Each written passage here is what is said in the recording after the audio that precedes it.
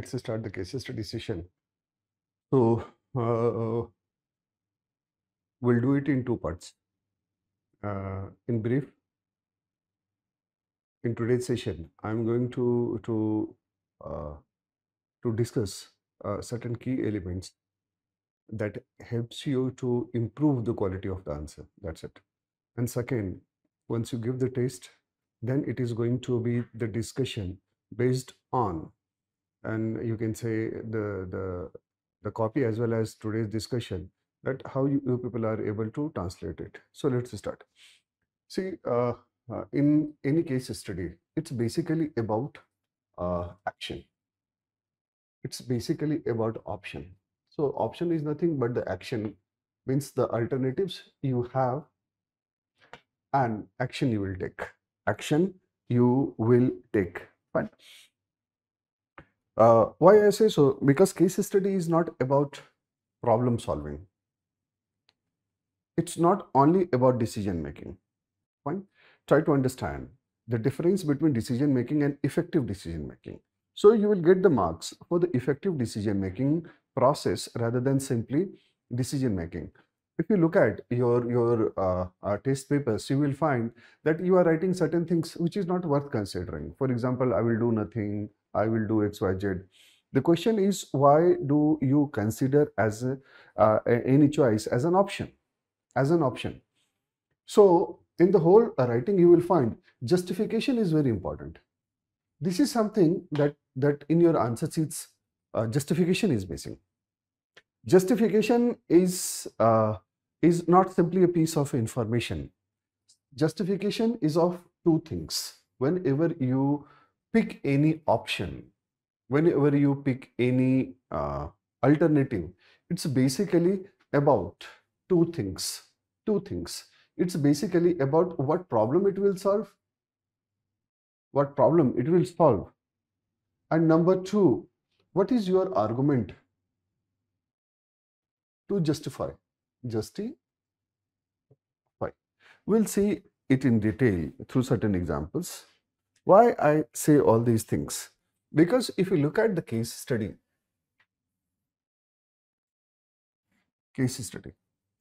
see, case study is about, you can say, for that matter, you see like this. So the first thing first, what you do, once you read any problem statement, then you pick problem, number one. Number two, then you think for options, or you can say choices, or choices. Fine. Third, you go for, you can say, what you need to understand is consequences. Whatever you do, you have to visualize the consequences, and it should be the part of your answer, that you are able to visualize the consequences. Then only you can justify. You will write the merit, you will write the demerit, you will justify, you will make argument, or whatever you are doing. Whatever you are doing, you would be in a position to do it only when you are able to visualize the consequences. So, default consequences should be part of your explanation. Consequences should be part of each and every option that you are picking, because consequences is the answer of why. Why? And then you make justification. Here, justification simply means why it is worth considering. Why it is worth considering, or even if it is one option, why it is so. So when you write answer, please try to understand these four components should be in sync in your writing. Problem you identify correctly, then you think for the options. Fine. When you think for the options, you have to take care of the various stakeholders' interests, their claims, etc. then while dealing with the you can say the options and the choices, you are able to visualize the consequences. And then while writing, you go for the justification, why and why not. Why not? So these are the things. So in any case study, what you have to do, that you have to understand that you have to bring four things in the sync. These four elements in the sync: problem, options. Options means the alternatives, possible consequences, and then justification of each option. Each option. So this is how you have to deal with it.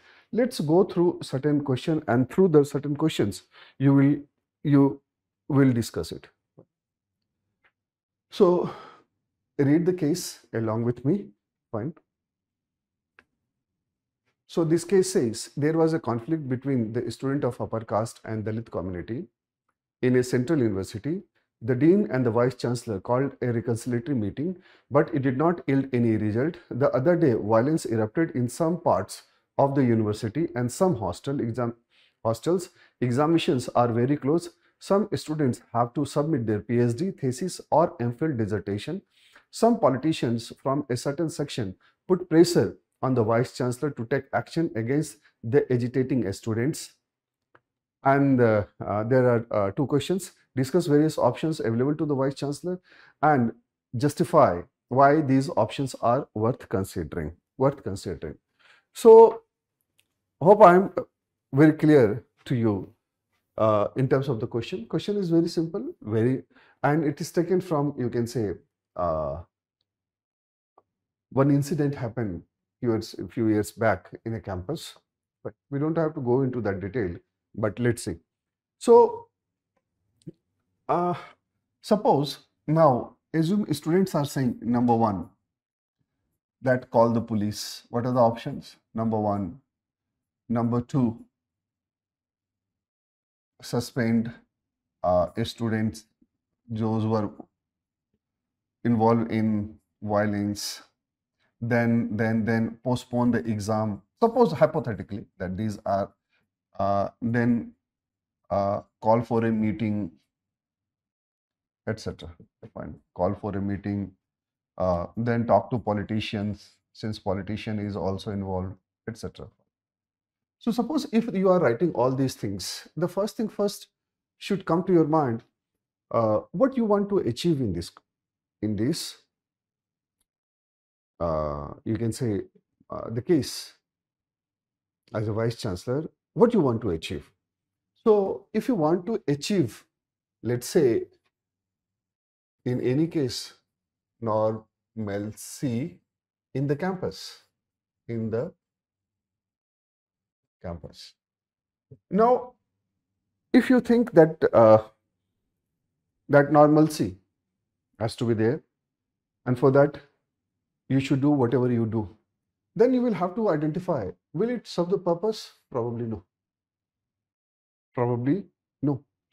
Then the question comes here that you should do only those things which help you to achieve this. Achieve this. Why? Because problem is violence. Fine. Objective is normalcy. Fine. Options has to be aligned. Options has to be aligned on the line of three things. Number one, what is role of yours? Number two, who are the stakeholders? What are their claims, interest, etc.? Because in an effective decision making process, you consider the stakeholders' interest. Consider does not mean that you try to serve it. Consider in the sense that in your thinking it should be there. Then how you discuss, how you discard, how you overcome, how you deal with it, that is different thing.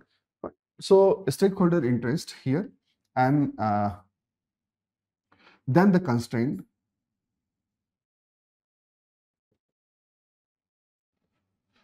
So, and then whatever you do, you have to Justify it. Justify it. Fine. So you just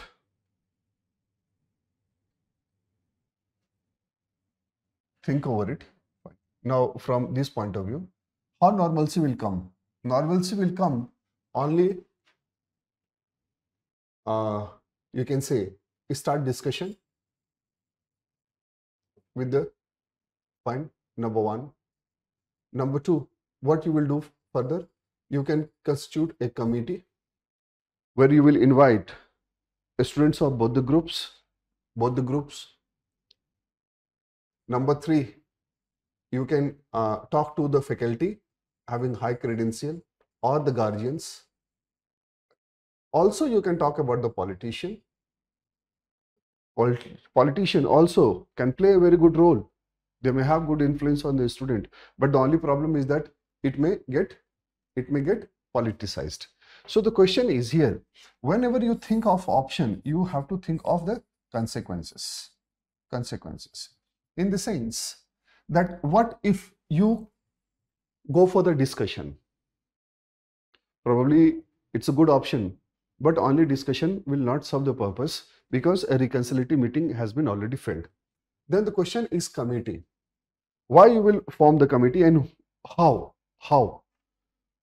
You will form the committee just to you can say, give the trust in the whole process because reconciliatory meeting has been failed. So what is needed is here is basically that in that committee you invite representative of both the groups. Why? What is the consequence? The consequences or what you want to achieve? You want to achieve that the process must be started, but this process must have some trust and credibility among the mind of the students, among students. Fine.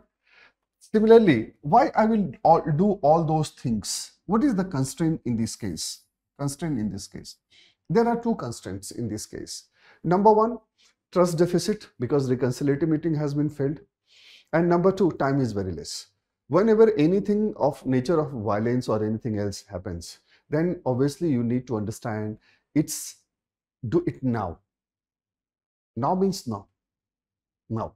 So this is something that you will have to think, you will have to consider. So my point is here, now your answer will go in and around these things and you will have to justify why not. Now, if you look at your answer sheets, you will find that you are simply writing or listing majorly the options, option number 1, option number 2, option number 3, option number 4. But if you read right from introduction to the conclusion, then you will find that there are some listings has been done. There is no sync, and that's why I'm using this word. Case study is effective decision making process. Similarly, like mathematics, the way you take any question and then you start solving, you follow certain steps and then you derive the conclusion. In the case study, conclusion simply means your final execution plan. It's execution plan. After exploring various options, you come to the conclusion that this is what exactly you are going to do. So this is how you need to think here. Let's come to the another question. Another question. Just read the case.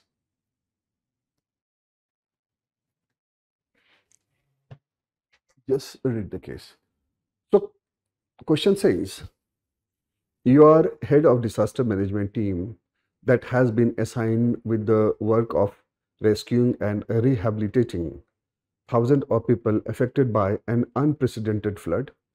Team members include revenue officials, doctors, engineers, and security personnel. However, some of the local leaders of political party were not happy because of their personal interest is not being served. A powerful minister of the government visits the area to make a first-hand assessment of the situation and in the process meets the local politician who were not happy. The minister announces for the suspension of the two of your revenue officials. Your entire workforce get demoralized due to this announcement and are unwilling to perform under the given situation. What are the options? Evaluate, merit, and demerit. Right? Allow me to come in now. So if you look at this case, one,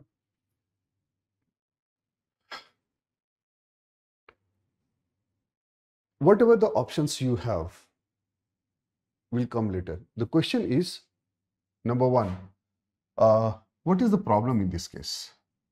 One, the question is, so you need to go like this.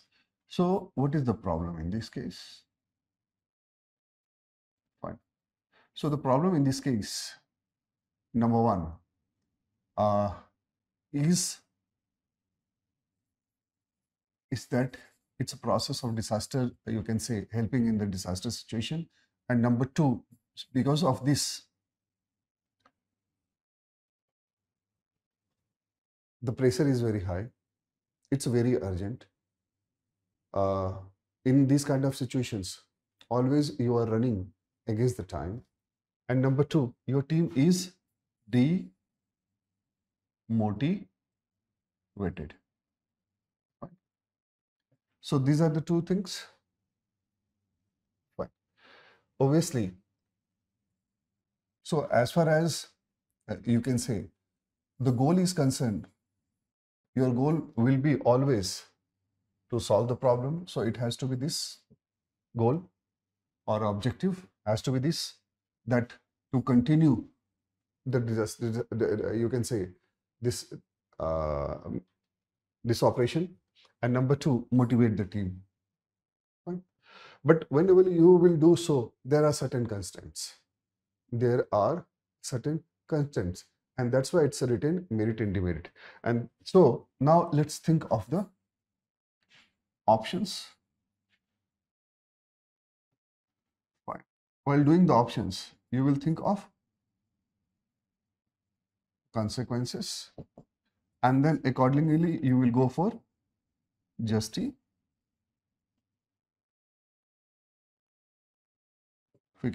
Fine. So in this case, do you think that if any student writes that I will do nothing, is it justified option? No. Everyone will say no. But what happens? Often students used to write this, I will do nothing, or I will continue, you can say, uh, the rehabilitation task, or this, I will continue this operation, I will ignore the politician, etc. The question is, whatever you are able to visualize it, are you able to visualize the consequences as well? My question is this, are you able to visualize the consequences of this as well? Because whatever decision you take, some or other limitations you will find, because there is no decision which is a perfect decision. So effective decision making process in the case study is basically you have to try to reach not the best, but the very near to the best.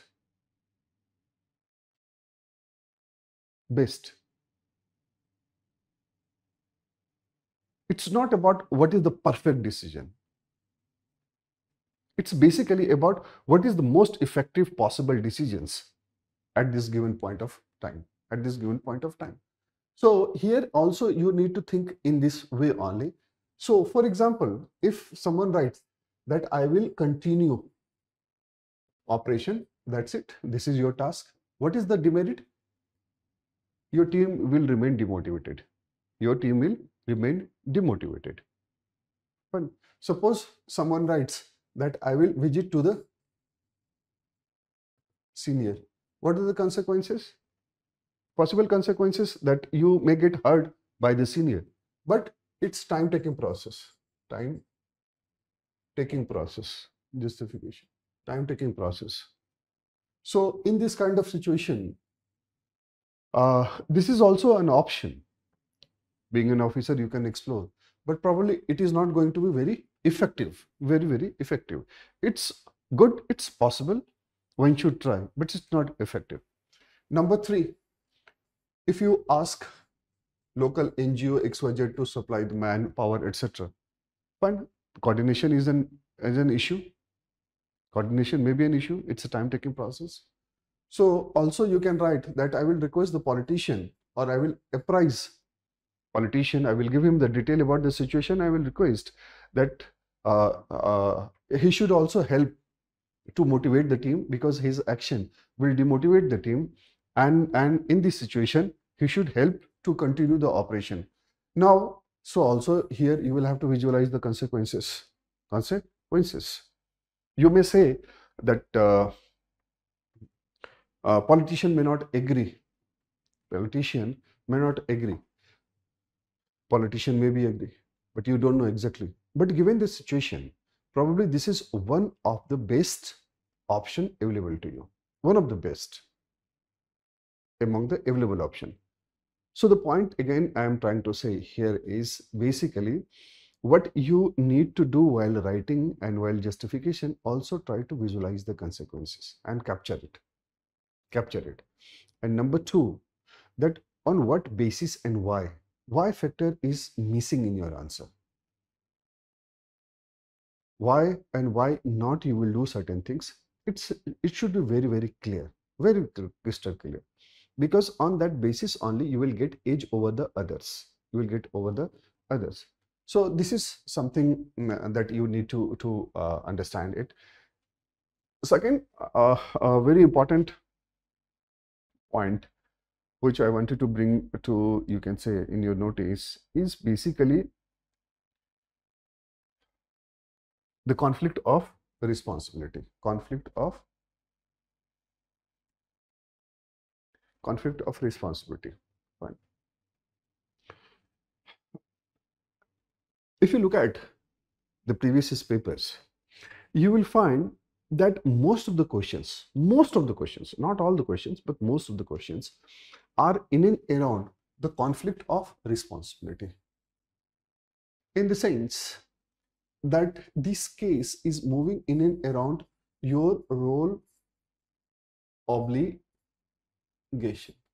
In the sense, you are not just officer in a case.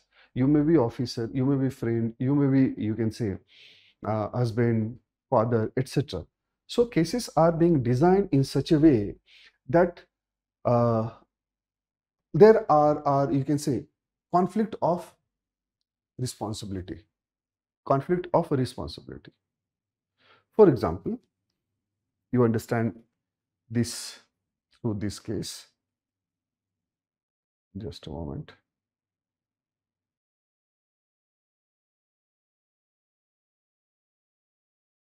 You read this case, it will help you to understand what I'm trying to say, and then again we will discuss. You just read along with me. It will help to sync the class.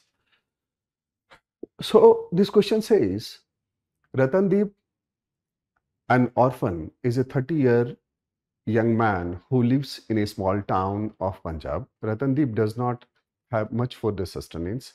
He does some part-time work in a real estate company, as he's incapable of holding a full-time job due to a drug habit. He has also served jail for quite some time for possessing drugs, which he kept for his own consumption. He never sells it, nor is he involved in any other crime, but community members of his locality do not like him at all. Few senior members of his colony have approached you, as you are the police inspector of that area. Community members have put pressure on you to arrest him, considering him as a threat to the society. Community members also approached the local political leader to do something about it, since that community is a potential vote bank of the ruling party. So you are quite aware that sooner or later you will get instruction from the political quarter also to do the same. Answer the following questions. Answer the following question. So it says discuss the dilemma tangle in the case, strict action you will take, course of action, etc. But my prime motto of the discussion is basically to help you to understand that this is also a case of conflict of responsibility. Conflict of responsibility. So in the conflict of responsibility, just see, if you look at this case, number one, that you are police inspector. So what happens that your prime responsibility is basically to maintain the law and order. And here it's law, number one. Number two, if you look at the community's members' demand, your responsibility is also towards the community member. This is also a role you have to play. Why? Because their demand is genuine. Because these kind of deviant people will have some or other influence, always you will find some or other influence on the young, impressionable mind. So demand of the community is also a very, very important to consider, because they say that it's a threat to the society. It's a threat to the society. Fine. And forget about the ruling party. Now you come as an individual also, where you find that Ratandeep is not a drug peddler, not a criminal, rather than a victim.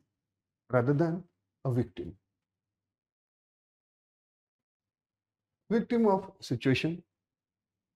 But then victim of situation does not mean your role obligation will change. So one side, you have to go for the law. Another side, one community is demanding certain things. And at the same time, you think that here, Ratandeep, the case, is basically a problem of becoming a victim of the situation. And so you think that it's very important that you should help him to bring out of this rather than anything else. Now, whenever this kind of situation comes, you have to always think of one and only one thing. And that is, what is your prime obligation? What is your prime obligation? Because here also in this case, they are asking what is the dilemma tangled in the case. Dilemma tangled in the case because you have certain responsibility, certain obligation. Out of these obligations, 1, 2, your obligation and responsibility to the law, to the rule, your responsibility towards the community, your responsibility towards the Ratandeep also. So here what happens, that you need to think of one and only one thing, that what is your prime obligation? What is your prime responsibility? Is it to punish the Ratan? Is it to simply take care of the community, or to bring Ratandeep out of that situation, without compromising the law? Because being an officer, otherwise also, law of the land is supreme. Law of the land is supreme. So in this case, whatever you do, you will have to think of one and only one thing, that how do I make my prime obligation? Prime obligation in the sense, when there are 2 or 3 choices, obligations, role, then you have to prioritize one above the another. And then justification used to play a very, very crucial role. Justification used to play a very, very crucial role. That's why you can say, discussing this, because if you look at the last US paper, you will find that they have emphasized on the conflict of responsibilities a lot. And the moment they discuss about the conflict of responsibility, then it's not only about the solution. Often solutions are quite visible, But how you will reach, what are the alternatives, and most important is the justification. There, the conflict of responsibility always demands very, very strong justification. Strong justification. If you look, if you do remember, some few years back, there was a case of, you can say, one army personnel who tied up a person in front of a jeep and used him as a human shield. Human shield. Across the globe, it became an issue of you can say human rights. But whatever he did, whatever he did, but there was a strong justification, and justification was that he wanted to minimize the damage. Minimize the damage. If his team could have started firing, then I don't know how much life we could have lost. Also, if he could not do anything, then the stone pelters might have, you can say, injured many army personnels. Army personnel. So here you can say there is a conflict. There is a dilemma. There is a dilemma. But whatever you do, the question is basically what consequences you want to achieve, whether you have achieved that consequences or not, and then how do you justify the whole action. Justify the whole action. Often you will find that the case study in the UPSC is taken from the real life only. You will find that Vedanta's Sterlite plant case of Tamil Nadu, it was there. Just they changed the name. Gurgaon's, you can say, Maruti plant case was there.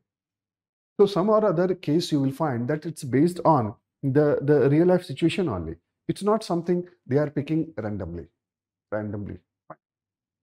One more case I am giving, which demands a very typical a case of justification.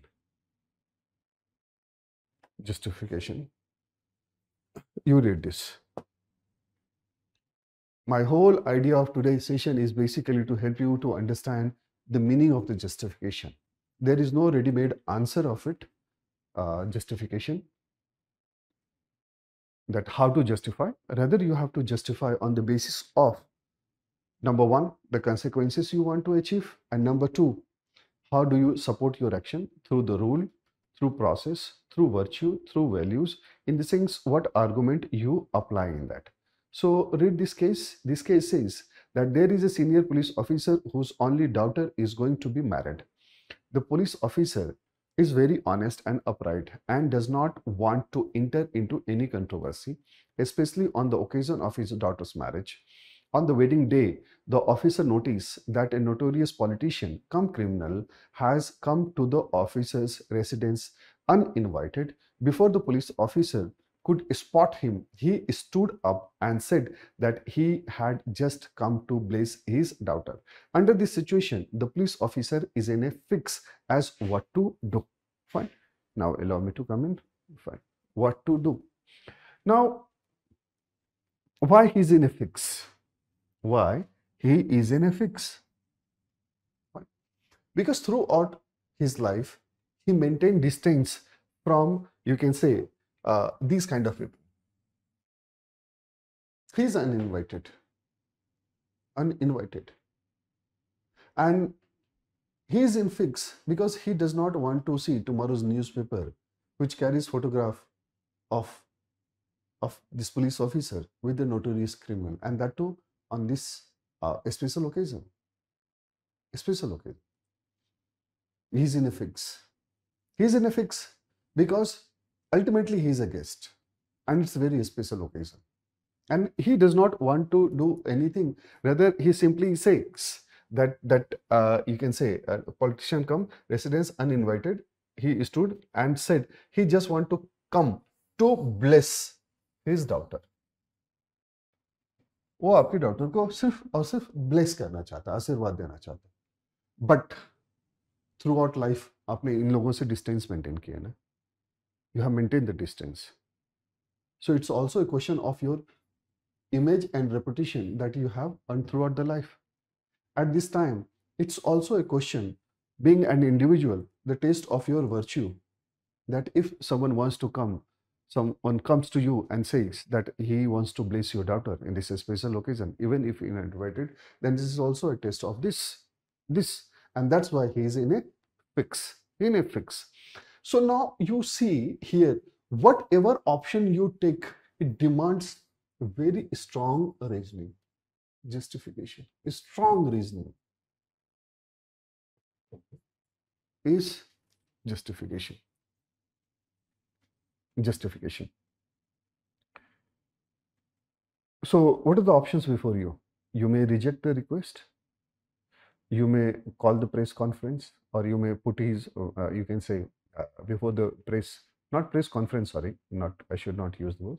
You simply clarify before the media that he is uninvited. Number three, since he is a notorious criminal, he may create certain ruckus also in this, you can say, on this occasion. So you may ask the police officers to, you can say, keep eye on him, or you can simply ask your daughter to come, and you can ask that you can bless in front of everyone, and then you please have a food and go. Right? Go. So the question is here that there are certain options, but each option has certain consequences. Certain consequences. So whatever you do, you must have certain reason behind it. That this is why you will do, and this is why you will not do this. So this is what I wanted to convey through this session. That's it, nothing else. You do right. Uh, Justification has to be very short. You have to write 250 words, so you don't have time. Otherwise, also you don't have to, you can say, go for very, very detailed justification sort of thing. But more complex situation simply means that basically it tries to test whether you have the ability to justify each and every options or not. It's not about only the listing the various options. Everyone is doing the same. Anyone who has the better ability to reason within the framework of this paper, they will always fetch the good marks. This is what this paper is all about. This paper is not about the ideal situation. A perfect decision or perfect, you can say, morality is a godlike situation. You have to always try to reach to the near perfect, near best. This is what the effective decision making process is all about. And this is all about today's session. Do write and discuss with me. Thank you. Thank you very much.